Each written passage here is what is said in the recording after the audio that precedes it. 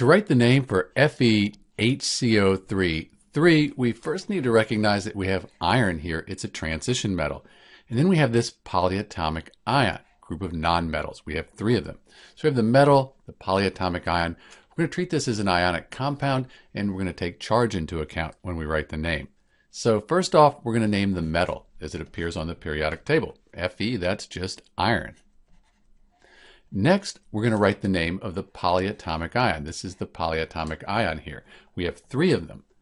You need to either memorize that HCO3 is the bicarbonate ion, or if you're allowed, look it up. So lowercase b.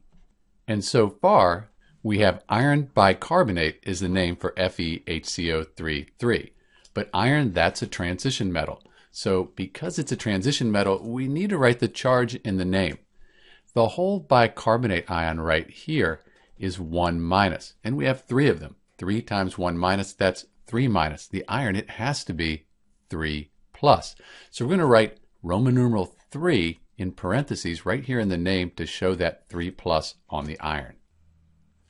So the name for FeHCO3 is iron 3 bicarbonate.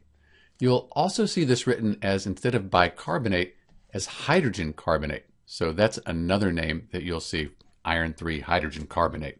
The bicarbonate is probably the one you'll see more often, but hydrogen carbonate, that's a valid name as well.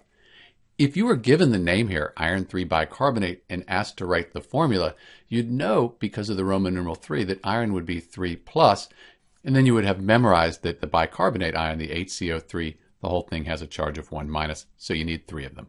This is Dr. V. Thanks for watching.